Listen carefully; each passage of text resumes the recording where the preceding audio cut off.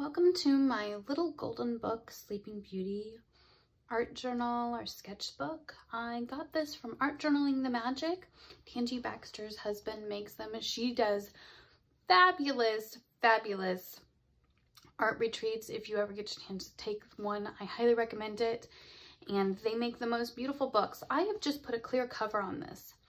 The clear cover is made from plastic that I got at the local fabric store. I believe it's also available online at like fabrics.com. And it's just made with tape. It's folded the same way you fold those old plastic covers we used to put out of paper bags on our books for school. This book is not finished. Some of the drawings still remain as sketches. I figured this is a sketchbook. I'm ready to be finished with it and move on. And I thought we'd just do a little walkthrough, talk about some of the pages. I was working on some plein air sketching, trying to decide what techniques I like, what style I liked. This time I was working with little small drawings to get a complete building in, trying to be expressive with my watercolor, and I was taking some notes about how I felt. I went out one day to a local bakery, and I decided what I really loved about this was just this watercolor being expressive in the background. This is done with a permanent pen that I've been using as my shading pen. You can see when I got them in, I think they're called fine liners, and it's a brush pen. I was doing some tests, and you'll see lots of little tests throughout here. This house was a beautiful little country house, and I really toned up some of the purples and bright greens, and I just loved some of the coloring in here. And after I did this, I added this red and this purple right to my main palette. These are some pen tests that I did. They were water soluble. I just wanted to see how water soluble they were. Oh, and you can see those are those permanent pens. These are not permanent.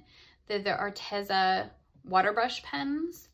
And I don't know how I feel about them. I haven't used them enough to have an opinion. I know there's some artists out there who just really love that technique of the water brush pen and then adding water on top of it. I'm still practicing and learning.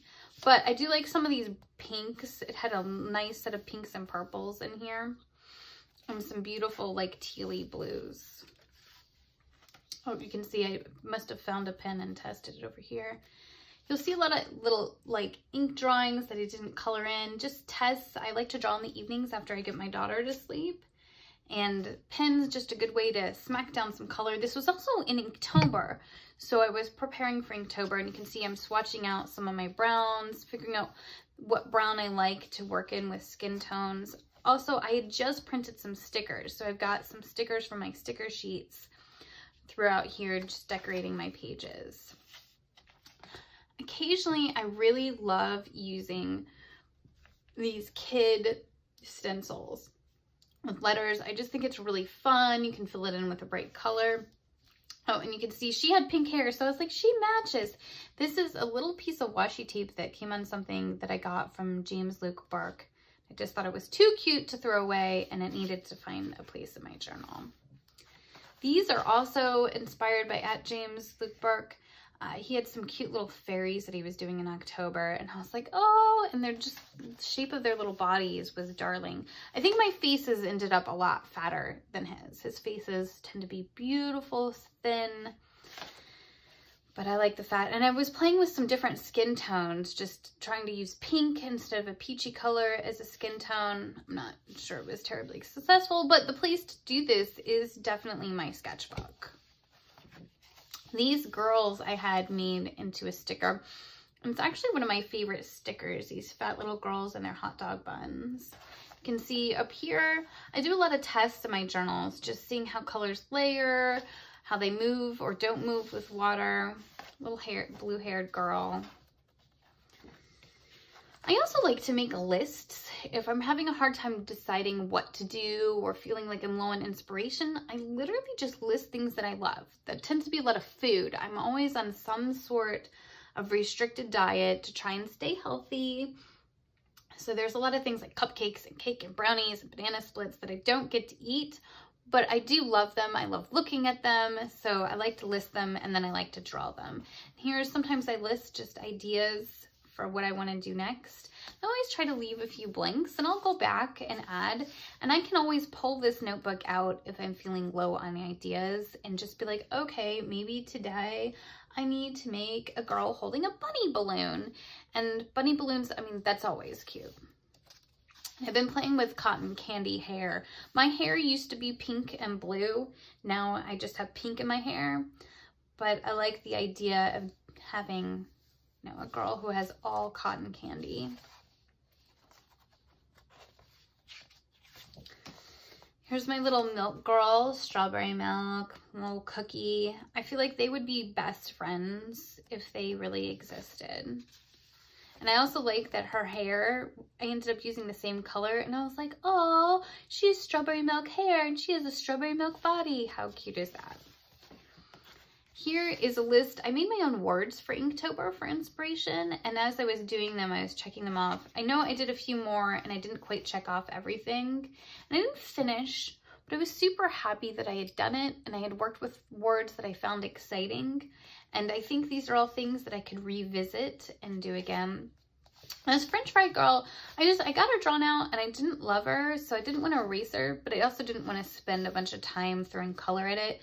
I feel like sometimes when it's in a sketchbook, that gives me permission to just say, okay, I've got the idea out of my head and I don't need to spend more time on it. I can turn the page and work on something more exciting. These are little mermaids I did for my mother, and she just loves these. I sent her some digital images and I owe her some postcards. And I was also working with wet on wet in here, and you can see where I've dropped color into other color just to see what it does. And I think mermaid tails are a really fun place to play with adding colors that I'm not sure necessarily go together, and they mix and they give you that fun watery feeling. Pumpkin Girl, I didn't know which way to go with it. I didn't know how fat I wanted her to be. I didn't know if I wanted her to be in more of an outfit or be more made of a pumpkin. Like this one, she doesn't even have arms. She's just Pumpkin Girl with like, I love this hair color. I don't remember what I used for it. I didn't make any notes, but I really, really love this pinky hair color. And you'll see this little girl's suit with her hearts appears. My daughter wears these Hannah Anderson zip-up suits. That's all she wants to wear all day. Getting her into regular clothes is really hard. They're called sleep and plays, and she just loves them. And I imagine this is her just being like, rawr, I'm gonna take over the world in my little heart suit. And this girl, she's another example of I just want to get an idea out of my head. She's squeezing her little ghosty. Maybe I'll go back one day and draw her. I like the idea of the little ghost sticks. I love things on little sticks. So here I was definitely starting my Inktober. I had pulled out my ink pens. These are those Faber-Castell ink markers. And I was just messing with colors. I was looking at chibis online. Oh, you can see I did this girl. I think I did this one first and then I went back and did that other drawing. And I was just playing with just adding a minimal amount of color to see how that looked. And coming up with just ideas. Ooh, look, there's a bunny balloon. And this little bunny, if he had a string, he could be a cute balloon. I don't know what this is, but I wish I were eating it. It looks really yummy. And I love the cheeseburger spider from the Cloudy with Meatballs. I've been working on a few drawings. After I did this, I did a bigger drawing with a girl riding a cheeseburger spider. I also love boba tea. I actually don't like to drink it. I think it's a little weird to like eat your drink, but I think it's the cutest like food or dessert ever. I love, love, love, love drawing it. And here I was working on some healthier options. This is my broccoli girl. That's my carrot, though I think she looks a little more like reddish. I like to use my journals as a place to play with different techniques. So I was going back in. This is just colored pencil. I was working on my blending. These are those yummy candies. I must have gotten a couple from somewhere. I don't remember eating them. I just wanted to look at them and then draw them. This is a practice page for stars, and you can see I've tested some of those Faber-Castell markers here. Oh, here's another colored pencil, banana girl. I was working on the word moon, so I was trying to do little sketches, these little thumbnails in the evening and then do a bigger drawing off of it. This girl, she never got finished, but she is cute. I should come back to her, I feel like. Maybe one day and flesh out the burger and her hair. But again, she's in that little suit. I just love those little suits with little hearts. Those are super cute. Here's some practices for my rainbow girl. And then I did all these practices that had rainbows. And then I did a girl who had rainbow hair, and she's like walking on her hair and magical rainbow hair. And you can see I must have decided to, I found a second box and I was testing those Faber-Castell markers again. I think they're brush pens. This is for my strawberry girl. So I've got strawberry Pocky, and then I've got a girl made out of strawberry. And really, sometimes when I go through these journals, I feel like I have more freedom in my sketchbook because you just get to turn the page when you're all done. So I love these little marks that I've been making in here. I definitely want to revisit that in some of my current work. This is my bandolier bunny girl, and I have been working on her image on and off for a few years. I have this idea of this girl who runs around fighting the world, making everything right with her bandolier of bunnies. And I'm not ready to paint her. I know that I want her face to change a bit, but I feel like this is definitely a start in the right direction. I like how my bunnies are starting to come out in her bandolier, and she's got some extra bunnies with her. I imagine she would have like a stockpile somehow, maybe like a backpack with additional bandolier bunnies. Peas and carrots was a prompt one day, and I must have been a little like grumpy that day because all my peas and carrots seem a little grumpy. I think I revisited this idea and made them cute because I was like, I don't know. This was a fun technique that I do sometimes where I start with black pen. I just draw straight in with the pen. I use a permanent one, and then I go back with watercolor, colored pencil, watercolor pencil, and I really brighten and tone up those colors.